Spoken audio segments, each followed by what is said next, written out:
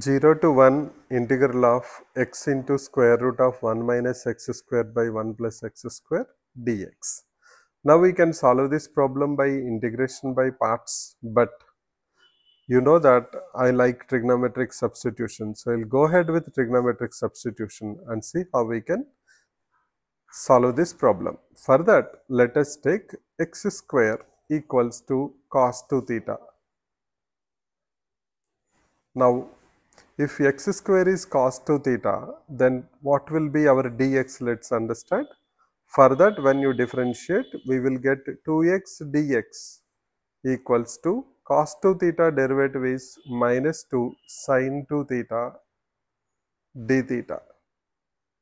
Or can I say that x dx by cancelling 2 on both the sides, x dx equals to minus sin 2 theta d theta. Now, let's look at the boundaries. X equals to 0, that means x square equals to 0. That means now cos 2 theta equals to 0.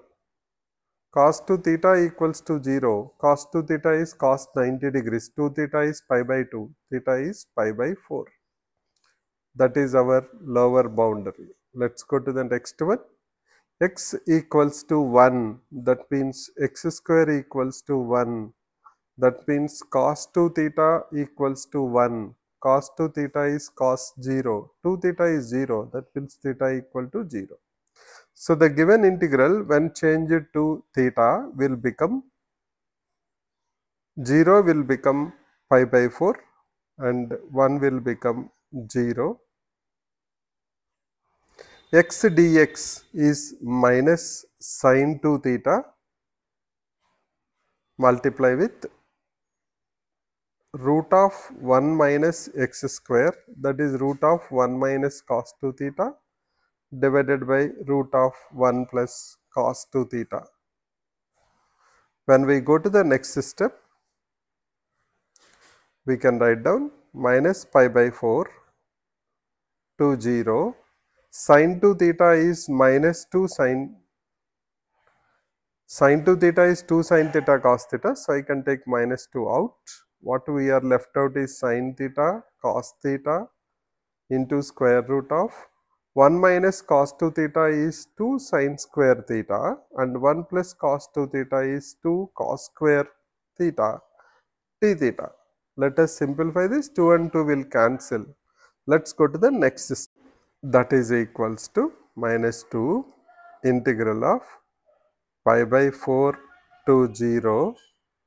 We have sin theta cos theta and in brackets we have sin square theta by cos square theta, which is equal to sin theta by cos theta into d theta. Now cos theta cancels, it will become minus 2 pi by 4 to 0 sin square theta, which we can write it as 1 minus cos 2 theta by 2 d theta. Because sin square theta we don't have any standard integral, so we are changing it as 1 minus cos 2 theta by 2. Now 2 and 2 will cancel. What is left out is pi by 4 to 0, 1 minus cos 2 theta d theta. Now let us integrate that and apply the boundaries. Is equal to minus integral of 1 minus cos 2 theta is equal to theta minus sin 2 theta by 2, and we have to substitute boundaries pi by 4 to 0. Let us simplify this. This is minus of. First, when we substitute 0, we will get 0 minus 0.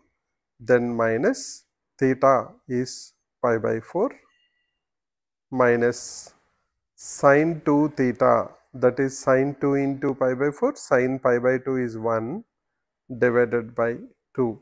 So, our answer is pi by 4 minus 1 by 2, or we can also write it as pi minus 2 divided by 4.